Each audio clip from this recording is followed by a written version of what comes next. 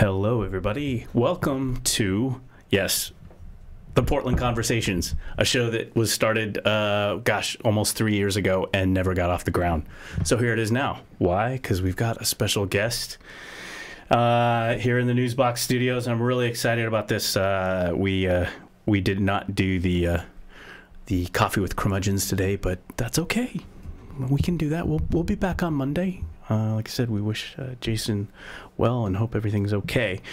But more importantly now, here on the Conversations, we have a special guest. A special guest is Neil Cohn. Neil Cohn is the primary songwriter, lead singer, and guitarist of War Show Angels and the Dead Stars on Hollywood. He's performed, produced, and remixed bands including Collide, Contagion, Patty Rothberg, Buzzcocks, The Dandy Warhols, Hanoi Rocks, UK Subs, Consolidated Black and Blue, and Sin Corporation. He is here to talk about his new project, Home on the Range, a farm animal benefit compilation CD and documentary film for the nonprofit Compassionate Farming Education Initiative. The album includes songs by Moby, Joan Jett, Yoko Ono, Bright Eyes, The Pretenders, Nellie McKay, Howard Jones, Princess Superstar, and the War Show Angels. Neil, welcome to Portland. Thank you. It's nice to be back here. It's a mouthful there. That was quite an intro that you gave me there. I have a lot to live up to thanks now. to Wikipedia. Hopefully it's true. I've heard of him. Yeah. Hopefully he's a pretty knowledgeable guy. Yeah. Hopefully, all that was semi-accurate. Relatively. It sounds familiar. Yeah. Some of it. Yeah. So I have this just War Show Angels. Yes. So I actually had to phonetically spell it. It's a tongue twister. It is. Anytime anybody ever has a band, what happens is they hear the name of the band for the first time. Right. And then in their mind, they start to think about something else. And then no matter what the name of your band is, you're gonna have to correct them. Yeah. Because they're gonna say, "Oh, what's the name of your band?" The Jimi Hendrix Experience. Right. Oh, and then you'll think it's something else, and then you'll have to correct them. But until you hear it enough times, people will say, well, Warsaw, Yeah. this, Warsaw. Yeah, I mean that was the first thing that came to mind. I was like, oh, how nice! You named a band after a town in Poland. Yeah, that was like, that's the first one. And when I was in Dead Stars, people would say, the Dead Stars or what on who what. So it just has to be repeated enough times, I guess. So we're still in that phase. So you're from Portland, New York. You're originally from New York. Yeah. And born in the Bronx, actually, in New York. I lived in Portland in the 90s, and I guess that was definitely a good time for music. I was in a band called Strongbox in the 90s, and then when I left 2003, I moved back to New York City and kind of reformed that band into Dead Stars on Hollywood. I guess sort of the tail end of being in Portland, we did the Dead Stars. We did a support show with Guar for a Halloween ball at Roseland. With Guar, yes. Roseland Theater. We played with Placebo. We played with a bunch of different bands, and there was a lot of cool music happening locally back then, 90s to 2003. And then there was a huge New York scene that exploded. The Strokes and Interpol and Yeah Yeah Yeahs, and there were a lot of great things going on. So we were kind of involved in a lot of that, the hubbub that was happening over there. Right. Well, there's just there's such a resurgence of like the 90s Portland music scene. Like, what is it, a week ago? There was That's not a bad thing, though. A Dead Moon. Wonderful. Yeah, it's great. At City Hall. It's brilliant. Correct. So, what? Oh, well, not reunion, but it's like a tribute. It's a tribute, yeah. Okay, tribute. I saw a picture. There was a cake that had the Dead Moon logo on. It was really cool. That's anytime that a band's legacy can sustain itself and people remember that band, it's a good record doesn't go away, you know. Right. It just stays. So anytime someone can artistically contribute to that pool of music and culture, and people remember it, that's a good thing. Whether they remember it in a bad way or a good way, you've at least made a tiny mark, you know, in that moment. And a record is like a snapshot in time, and it's cool when that stuff comes back. There's a lot of bands kind of reliving some of that, you know, some of that heyday. I got a chance to see Interpol do their first album in its entirety a couple of weeks back. They're on tour doing that, and it brought back a lot of good memories. So yeah, I mean it's good memories. It's you know you grow up, you have kids, have a family, you start taking them to Disney animated Pixar films, and you I haven't. I can't say I've done that, but yeah. You know, I mean, you know, you all of a sudden, you know, it's like, oh, I remember that song from the '90s that's now Shrek is dancing around to or something. I don't know. Yes, I'm back in my curmudgeon Are we mode. Talking about Smash Mouth? I mean, what are we talking about here? No, I don't know. Because I would rather not hear that again. Yes.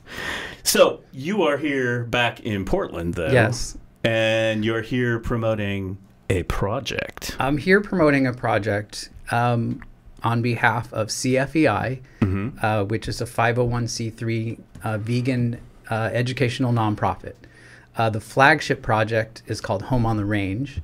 It's a record album, a compilation with the artists that you had mentioned before. We have Yoko, we have Moby, Joan Jett, Pretenders, Bright Eyes, Howard Jones, Nellie McKay. So the project also comes with a companion documentary. So I'm here at the Portland Veg Fest, which is this weekend. We're doing 2 screenings of that film with a Q&A. All in promotion of this project, and the money that all the album sales and those proceeds go to fund 4 farm animal sanctuaries across the U.S. Now, farm animal sanctuary, for those people who maybe aren't as familiar with the compassionate sure farming and maybe the vegan lifestyle. Yeah, plant-based and vegan lifestyle. Are these like, do they rescue farm animals? They do. They pull them from dangerous situations. Sometimes they come from factory farms. They've escaped that fate. Some of these animals can be found left on the side of the road. Different emergency type situations. These farm animal sanctuaries will provide shelter and medical care and things like that, and they're also nonprofit as well. So the funding is very important. There's a lot of people that volunteer for these things, and I wanted to come up with a project that would be a bit broad, using my background, music and video and a cause. So that's how it came out of frustration, really. Like, what can I do? And I missed all those albums from back then. You know, that's like, there's a cause. So I thought I'd bring it back, and it's turned out pretty cool. So these farm animal sanctuaries are receiving money from the sales of this album, and I worked with these people, and everyone graciously donated music and their time, and it's been a great ongoing project. So I'm here this weekend at the Expo Center, and we're going to screen the film and going to do a Q&A. I'll be there, you know, with the CDs, and we have merchandise to raise money for the organization and just spread awareness. Now here's this is a perfect segue into a lot of stuff. Here's the CD right here, the actual CD. Can you buy it digitally as well, or you can? Okay. It's on all the all the digital channels that you would find at iTunes, Amazon. And how much does a CD cost? It's a $15 donation. $15 donation. It's tax deductible, and the download I think is $10 or something like that. We also used Burnside Distribution, which is local, which is great. part of Music Millennium. I noticed there was a CD Baby. There's a CD. We use CD Baby as well, local. also Portland. So. And then this money goes to Compassionate Farming Education Initiative. No, this money initially it goes to Compassionate Farming Education Initiative, but it is split 4 ways between the 4 sanctuaries that we. The 4 actual sanctuary farms. Yeah, so we will cut a check. We send them boxes of CDs that they can sell at their gift stores and promotional expos and stuff, and then we just send them a check when the residuals get to quarterly, or I don't do that end of it, but I know that the checks went out because I received several thank you notes. So you can just buy a CD and listen to some good music, and wherever the money goes, it goes into a positive place. It's like PBS. It's like you donate $15 and you get a CD. So I want to show, you've got a little promo of the CD, which is really nice. Oh, okay. Online. So I wanted to show them, because us just talking about it. Right. No one wants to hear me talk about it. Well, we want to hear you talk about it, but it's probably not as exciting as watching this promo that's on here. This is like Joan Jett and Howard Jones. Yes. And, Princess Superstar. Yeah. She's pretty awesome. So let's take a look. Let's take a look at the Home on the Range CD promo.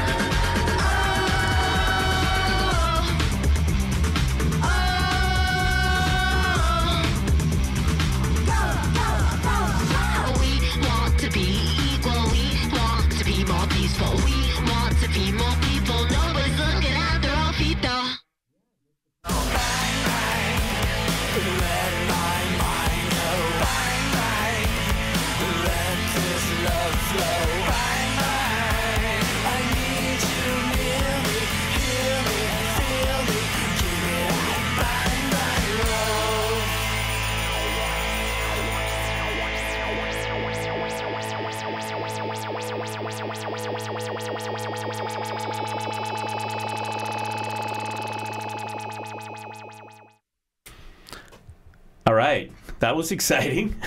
That was I missed the little T. We're gonna post the links anyway, but that is the promo reel. Yes. For this CD, you're gonna want to go out and buy, and then listen to the music, and then farm animals are gonna live a good life. So you're gonna just feel good all the way over.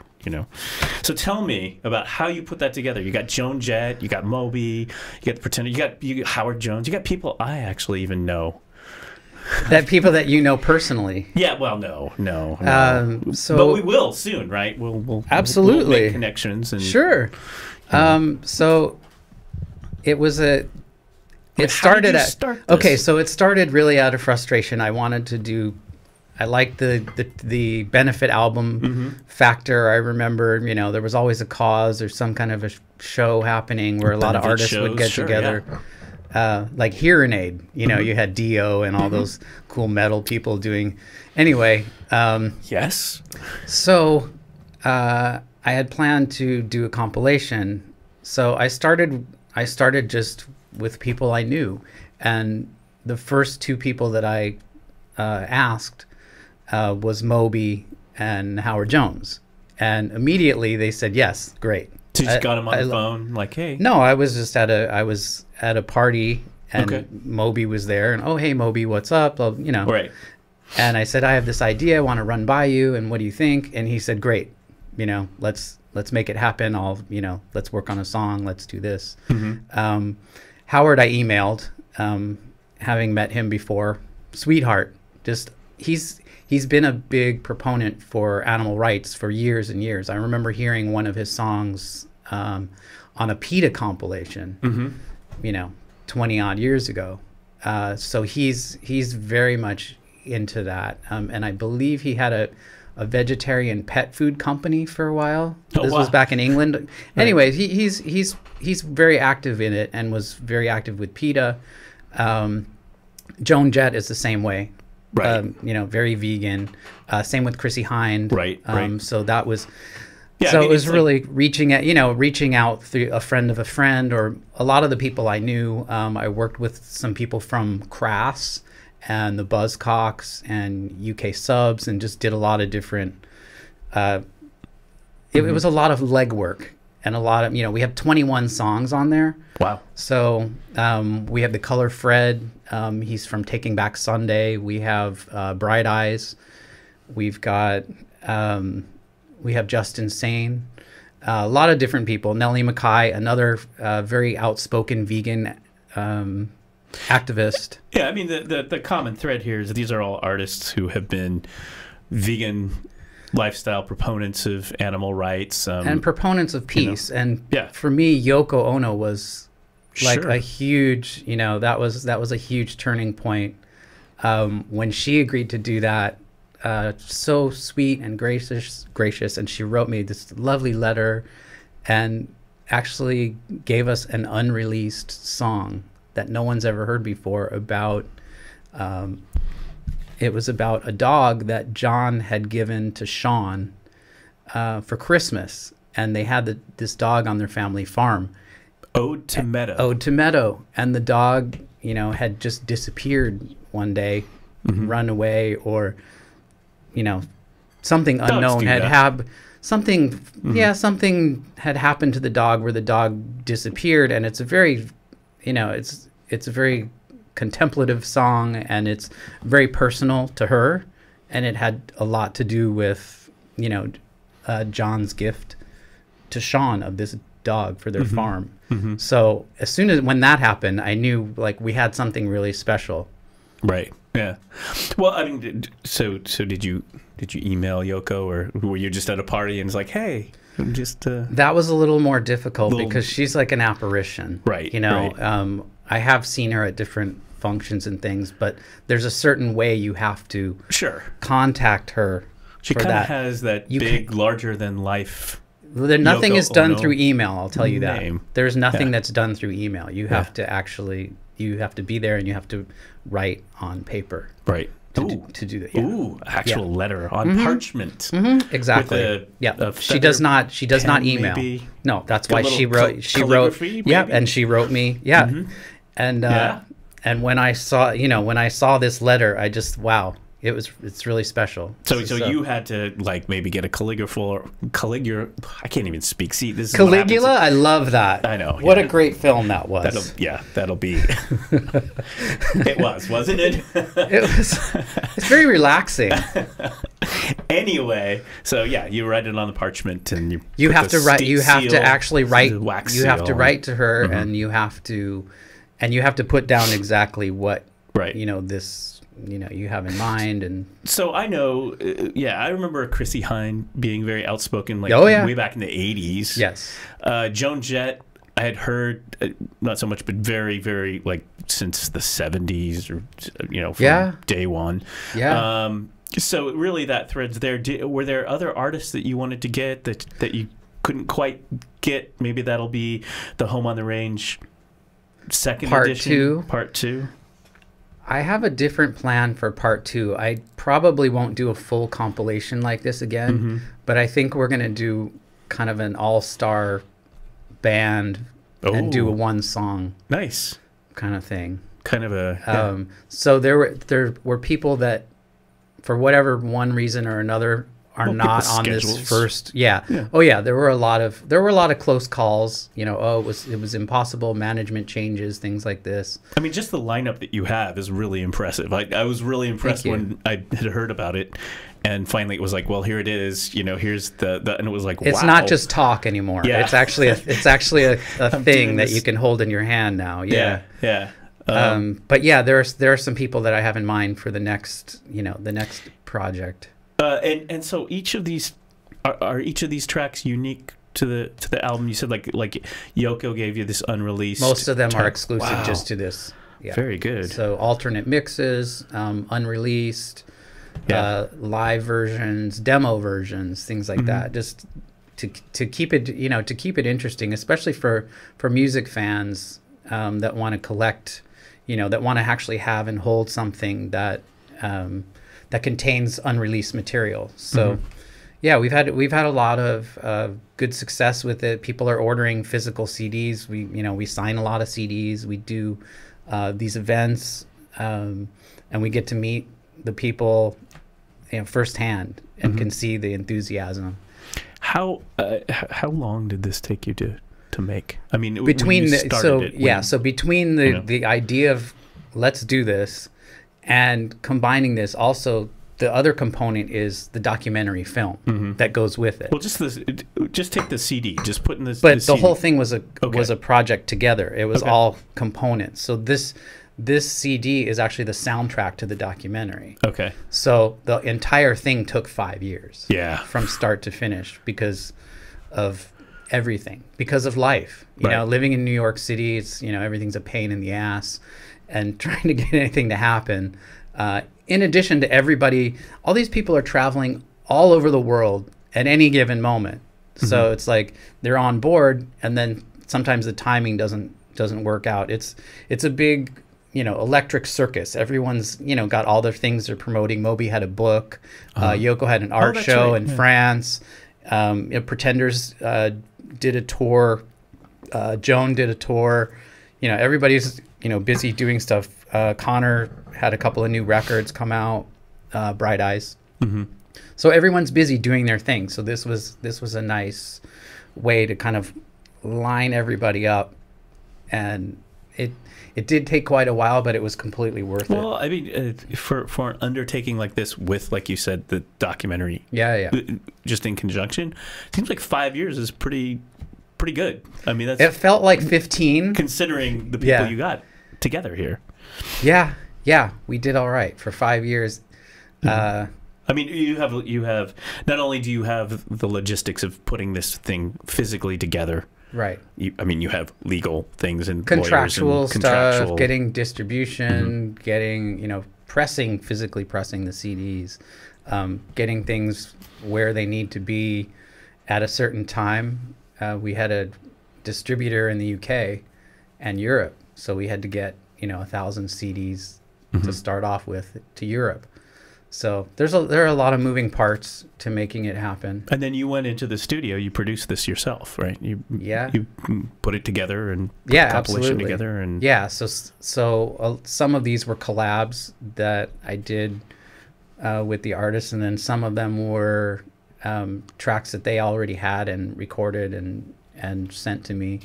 So it was kind of a like hobbled together in whatever way we could get all these people together.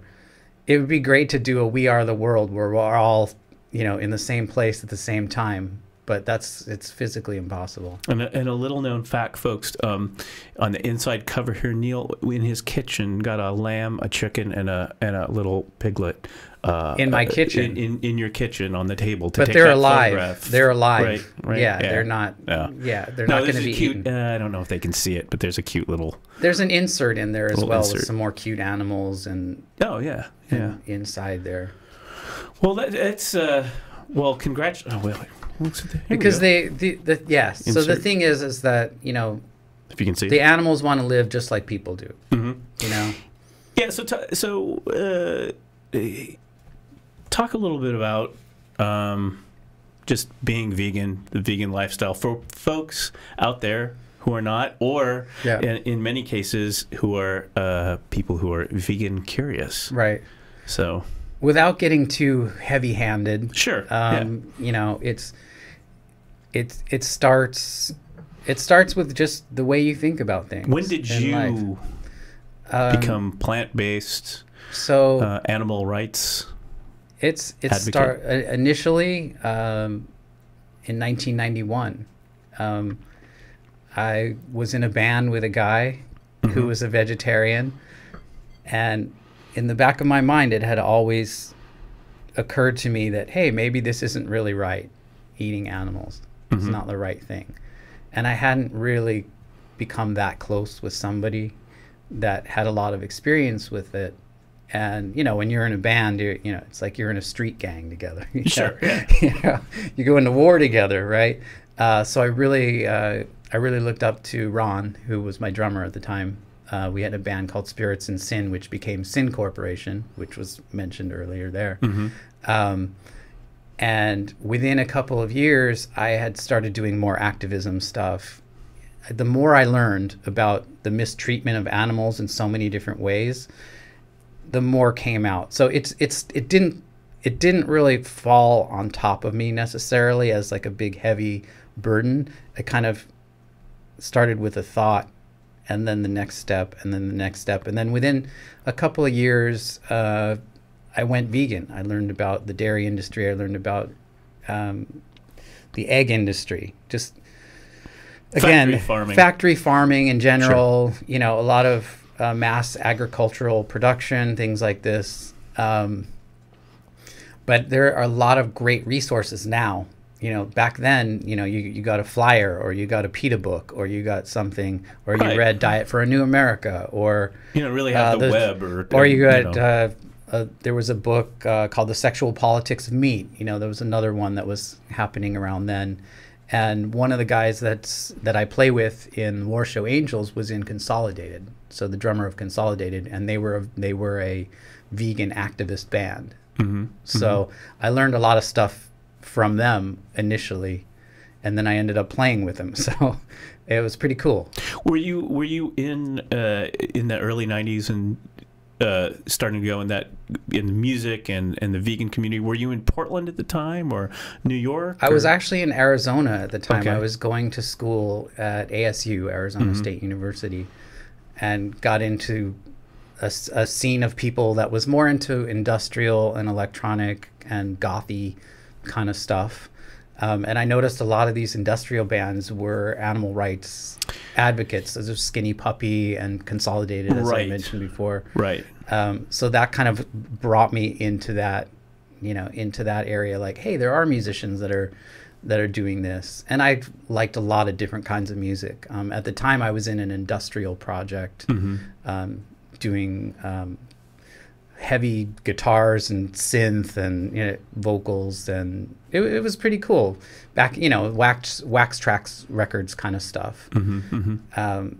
It just gradually over time became like, hey, wait a minute, I'm an activist. It's interesting. Yeah, it's interesting you're talking about like the Arizona industrial scene, because the reason I asked about Portland is I've recently been reading about the early animal activists and vegan community, which came out of, really was pushed by the punk scene, and the band scene in Portland. That it's like all these, you know, dirty punks. Yes. Who, so you go back and you look at So you go back and you look at the Damned, you look at Buzzcocks, you look at, and Crass especially, like very activist, and a lot of that stuff. A lot of that stuff melded together because I was interested in so many different kinds of music. But as far as the activism stuff, that just gradually grew over time. It started with a couple different decisions here and there, and then I couldn't help myself. You know, it's like something needed to be done for these animals, and there's that punk aesthetic where it's like, you know, by any means necessary, you know, like get this stuff to happen. Well, yeah, and you're in a especially like you said, it's very strong when you're in a band. When you're doing something artistic, you've got a vision, and then you're with other people, who are other musicians, and they've got this philosophy, this lifestyle, and it's a very strong influence, positive influence. It's definitely an undercurrent, and I didn't want to be in a political band or I just wanted to make music, and when some of these, maybe the issues will come up, maybe they won't. You know, it's basically it's not a vegan band. We're vegan and you're not, and you know, for me, this was a surprise. You know, when I was like, oh, it was a surprise, but it wasn't a surprise, right? It was like, oh, I didn't really realize that there was a strong subculture here. Huge. But now it makes sense. Punk and post-punk, lots of it. Now it makes sense, and I can see why that progressed, and that's a positive, because it's saying that if you're not a vegetarian or plant-based, that you're not being beaten over the head with it each and every time if you're going to someone's show or whatever. Right. Yeah, and I think Consolidated was more like that. Meat Beat Manifesto was, you know, they were very political and vocal about the animal advocacy, and it has a time and it has a place. Well, when I was listening to Joan Jett or the Pretenders or whatever, it's not about it wasn't out front there. No. In an interview later, you'd go, oh, that's what that person is about. And they're speaking about it. You know, But I'm not. The music isn't necessarily about it, although there might be one or two songs here or there that, you know, that touch on it, because it's going to come out. It has to come out somewhere. And then when they vocalize how they feel about things, that's when the artist can actually make a huge stamp and can say something when they have people's attention. Like, hey, you like my music? Great. Right. Well, I have something to say also. You know, so it can be very beneficial for everybody. Yeah, I think that's for me, that's always been a positive thing, is like you said, if you like my music, you like what you're doing. And by the way, you know, it's like the positive influence. It's like living by example. Oh, look at this person I admire. Like you said, your bandmate, you admired that person. Yes. And so the best influence is what you admire, what you want to be. And he never hounded me about, you know, anything really. It was a natural attraction. And then over time, it just kind of, I guess it all culminated into this, definitely into this project. Yeah. So, and we wanted to mention that you're doing 2 screenings. Yes. I think of the Home on the Range documentary. Well, I think one's at 11 a.m. on Saturday. 11 a.m. on Saturday and 2 p.m. on Sunday. Right. And it's at the Oregon Convention Center. Oregon Convention Center. I think we said Expo Center earlier, but it's Oregon That's somewhere else. That's not, I haven't been here for a while. And this is like the big yearly veg fest. Yes, it's a big shindig. It's been running for a long time, so it should be great, and I look forward to. There's a lot of great guest speakers and food sampling of. There's lots of food. Well, I mean, can you have a veg fest without like having some samples, you think? You have to have Come on, samples. you know, it's like, and it's all like I'm just there for the free samples. non-animal. Really. Well, but you're selling the CD. Yeah, we have a table there, a booth. CFVI has a booth, so we have T-shirts that help fund the organization. Buttons? Do you have buttons? We have buttons. We have tote bags. We have free food gift bags. We're giving out free food. Yeah, we have free food. Lundberg Farms. We have some Raw Revolution. We have some vegan chocolate chip cookies, and we have some vegan jerky. So we're just giving out all kinds of stuff to help people see what, you know, plant-based food is all about. Yeah. Okay. So, so a little bit about myself, because that's what it's about. Right? Enough about me. What do you think about me? Well, let me tell you. I realized last month, early September, I have been plant-based diet for 5 years. It was like my 5-year anniversary. Congratulations. Yeah. How do you feel? I feel great. Yeah. Never would. It's a good decision, yeah? Yeah, never would consider anything else. Absolutely. It's like once you're there, you're there. What were the reasons that you initially started doing that? It's a very similar story to yours. Yeah. Again, same thing. Always something in the back of your head. When I was in high school, I was doing. I went to this Catholic high school, but then I had this reform done. Like they didn't wear the habit or anything. They just looked like a typical. Did they hit you? Did they hit your knuckles with a ruler or anything like that? Like, totally like, hey, wow, yeah. And it was like, hey, I want to read some Buddhism and stuff. She's like, yeah, wow, that's great. Okay. Go do it. You know, like one of those kind of like, you know, they have fast and loose with the rules. Yeah, kind of liberal. You know, just like no, anything's cool. Just bring it to me. If you have questions, conversations. And then she's like hitting me with these really far out liberal Catholic theologians and stuff. Check this guy out. You know. The church isn't sure about They sure did a number on you, didn't they? Well, it was good. It wasn't like slap you and beat you up and, you know, praise Jesus and all that stuff. Nothing wrong with that if you're into that. But anyway, so I did that. And so I did a lot of, I was curious about Islam and Buddhism and all the stuff that goes on outside of this wonderful little insular America that we have. Yeah.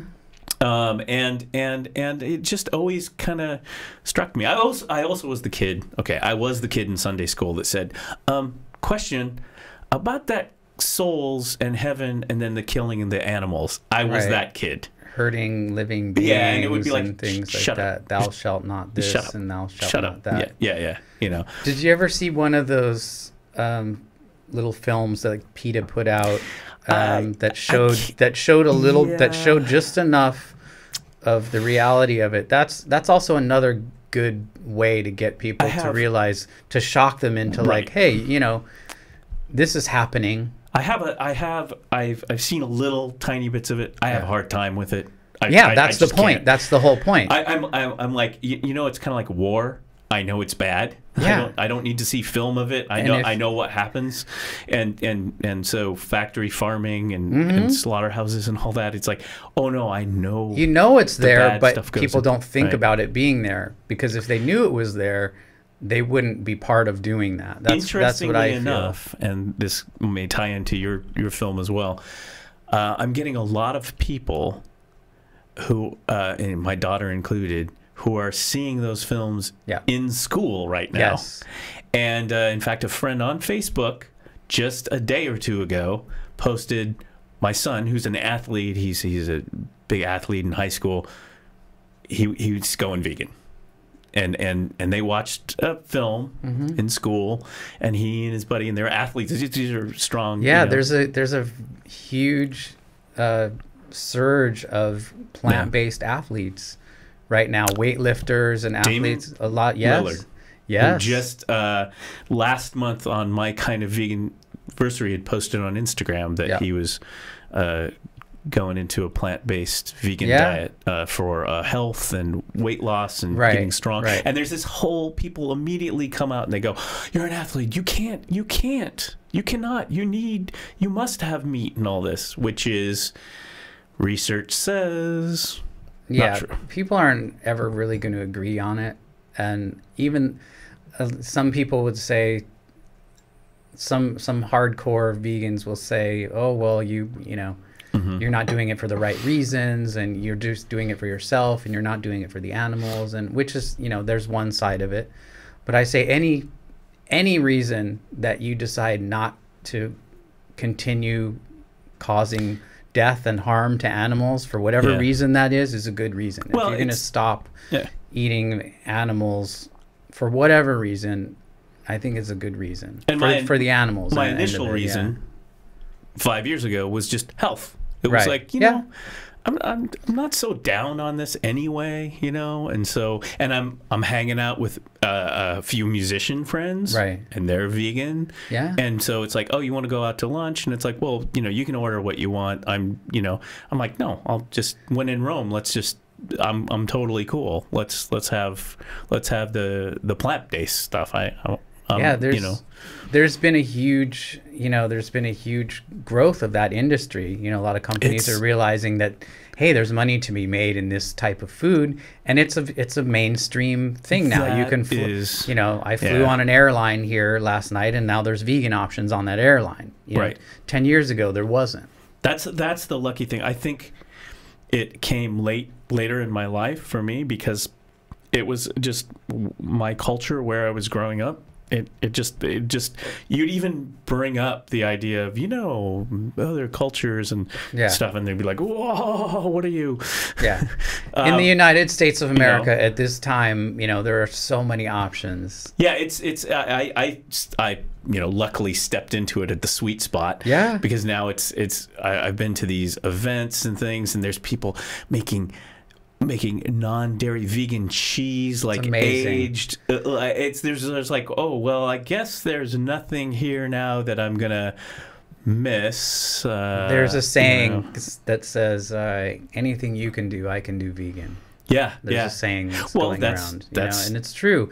And people are using their background and their creativity and coming up with just the most, you know, phenomenal things I've ever seen. We travel around to these veg fests, you know, all over the place, and it's great to see what everyone's take on these different items. It's totally phenomenal. I like Southern cooking, and I do the comfort food.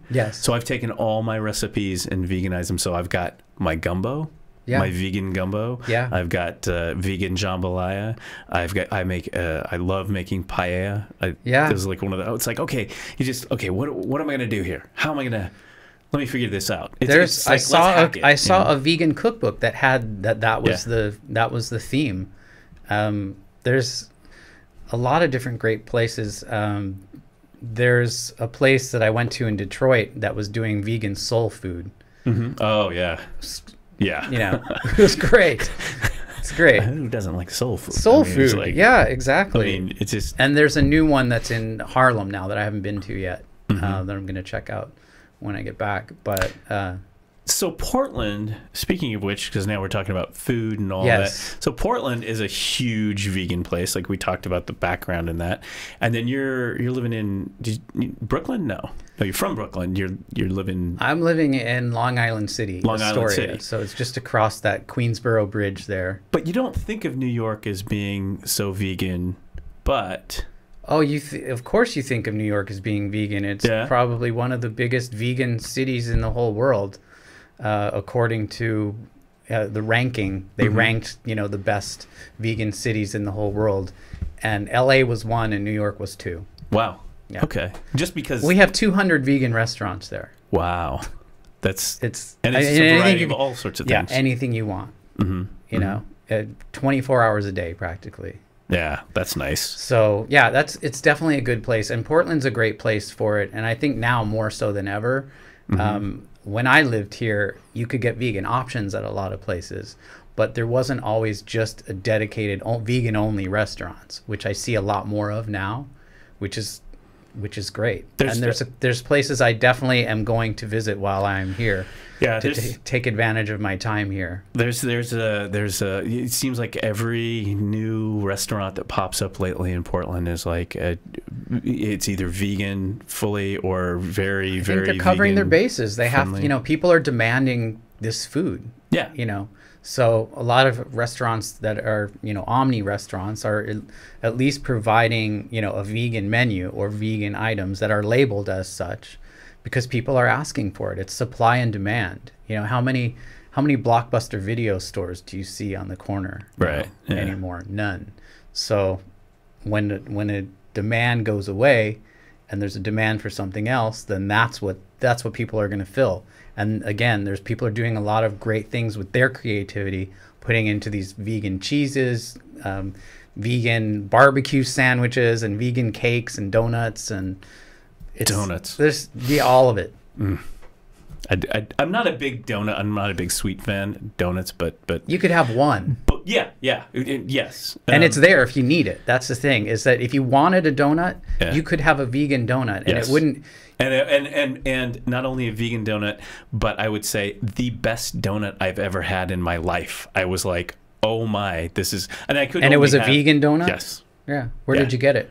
Dough Donuts. Okay, there you go. These gals, they make just the I mean, again, I was like, not only is this a vegan thing, and I had two halves of, I couldn't like finish the whole thing. I was like, but it was, I had two samples, and I said, not only this is a vegan donut, this is the best donut I've ever had. Yeah. Like, because I used to, you grew up, and if you gave that donut to somebody and didn't say anything, they wouldn't know. They wouldn't say vegan, non-vegan. Let's just say this is a good donut. Yeah. And that's the whole thing about food these days. It's like, this food tastes good, and then you leave it at that, and it's great because the stuff is there. It's available if people want it. We have the internet. Anyone can learn anything immediately about anything within 30 seconds.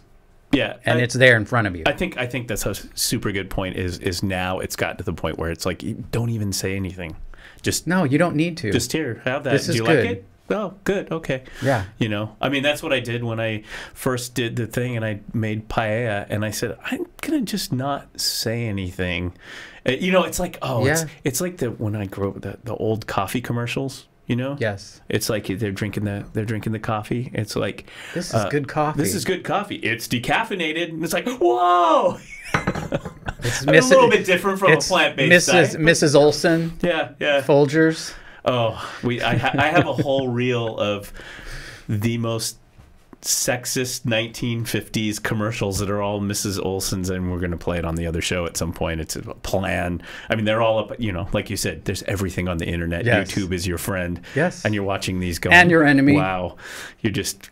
Yeah, it's the cause and the solution to all of life's problems. Yeah, apparently in the 50s, the biggest problem men had was their wives making them good coffee.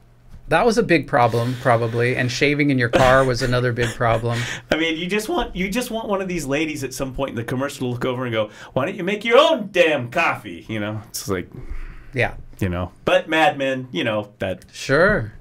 Whatever. The 50s. Eisenhower, rock and roll.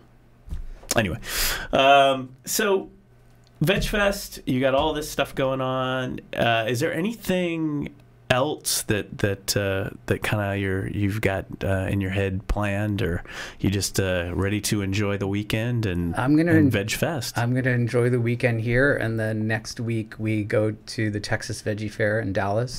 Yes. And then I'm back in New York for a week or two, and then I go to Hong Kong, and we have an event in Hong Kong.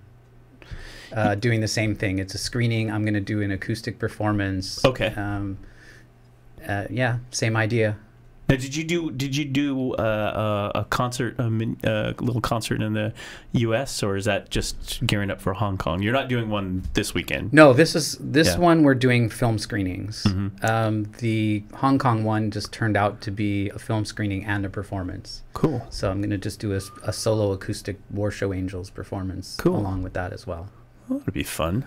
When's that? That is November 18th. So you'll be doing this all Yes. all through the end of the year, and the CD's selling well, getting as traction. well as the CD can sell in 2017. Yeah. You know, I think people, it's really, it's a donation. Here, you get a CD. You may not have a CD player. You could download the CD. Yeah. You know, The idea maybe is to people get just feel sorry for us. Maybe they're just taking pity on me and all my hard work, you know. It's hard. I don't know if I'd take pity on a CD that has, like, you know, Joan Jett and the Pretenders and Moby, Yoko Ono. If there's that any, doesn't seem like feeling sorry. If there's any way I can that seems pretty A-list to me. If there's any way I can beat myself up about something, I'll find it. Yeah. So yeah. Yeah. I mean, that's I know when I was like going, oh, we're gonna have Neil on here, and it was like, whoa, look at this CD Neil made here. It was like, yeah, look at it. There's some people on there. Yeah, a few. You should know the ones that got away. I can't even tell you. Right. The three that got away.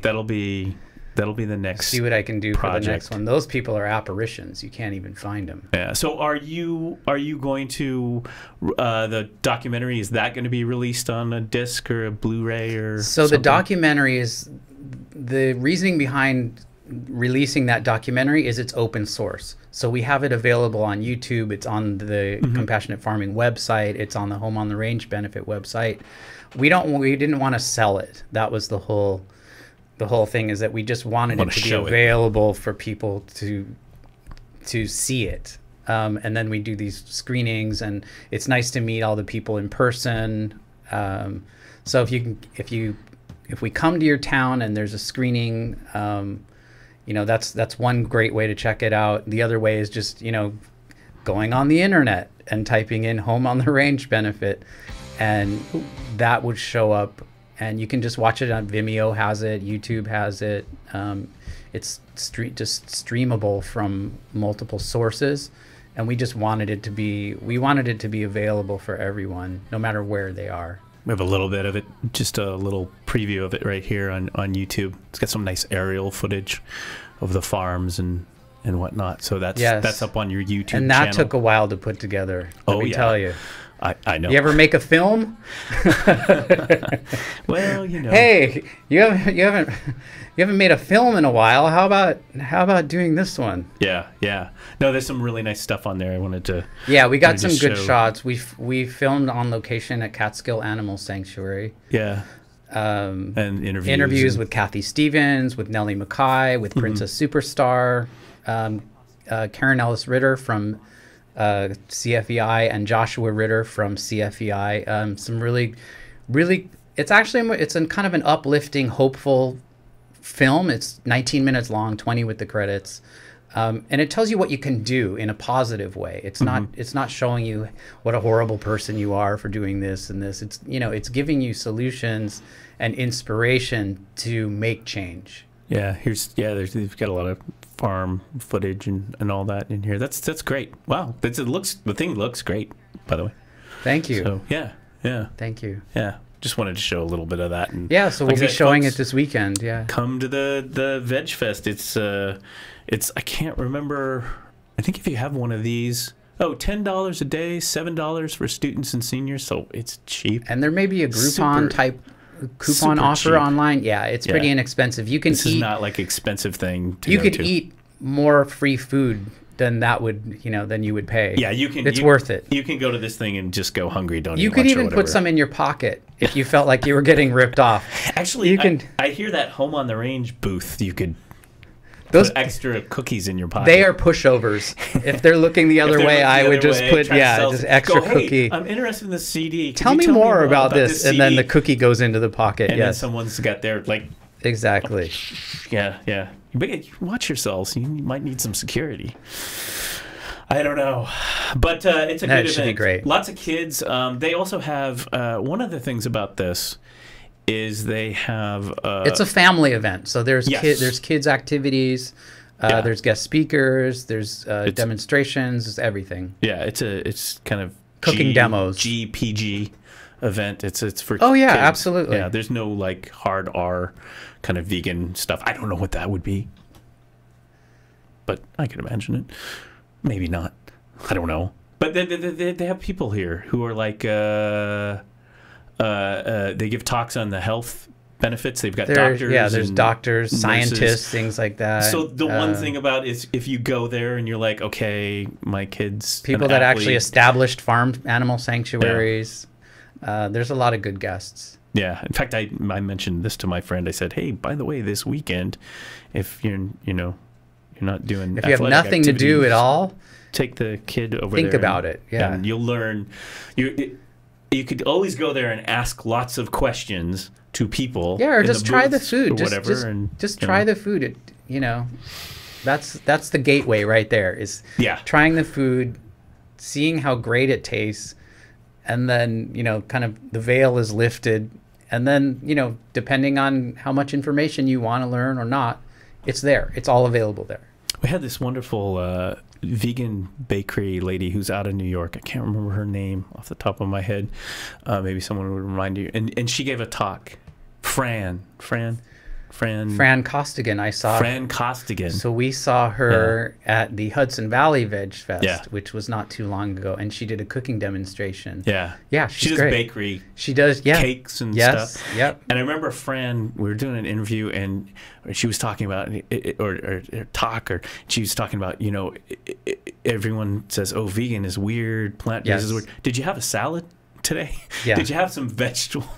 I mean, yeah, you might add things to it, but you already eat human beings already eat plant-based food. Yes. Period. Yeah. So unless I've known a few people who didn't. They were like, well, pizza is plant-based, I mean, tomatoes and wheat and, whatever you make the crust out of and whatever you decide to put on top of it, I literally have known a couple people who were completely they didn't eat one stitch of plant-based. Yeah, it was like how do you do that even? It's called an Oreo-itarian, I think. It's like I'm not to get into details, but it's like, what's your constitution aside from all the like? Chemicals, there's actually there are some plants in there too. Yeah. And believe me, it amazed me. Anyway, super exciting, and I can't wait. I'm excited. I get to go this year. Great. Because there's always some conflict or whatever, and so this year I'm going to be there. Wonderful. We'll see you there. We're gonna hang out and see your talk and all that. And wonderful. Figure stuff out. So I'm excited. It'll be a big happy shindig with lots of happy shiny people. I hope so. Well, thanks, Neil, for this examination, and absolutely, thank you for having me. Yeah, clean bill of health. So, you'll be fine until the next podcast, colonoscopy. That doesn't sound good. Yeah, but you're healthy. You're vegan. Okay, so see, you've already got that going. Clean bill of health. So basically, I don't need to make a follow-up appointment or anything? No, I'm all set? no. Okay, great. No. I'll see you in a year then. Yeah, exactly. Yeah. Exactly. So thanks a lot. And thank you. And good luck on the Home on the Range. We'll replay that little bit here with Neil Cohn, Home on the Range. We'll put the links down in the show notes. Go get it. It's looks like a lot of fun. See you later.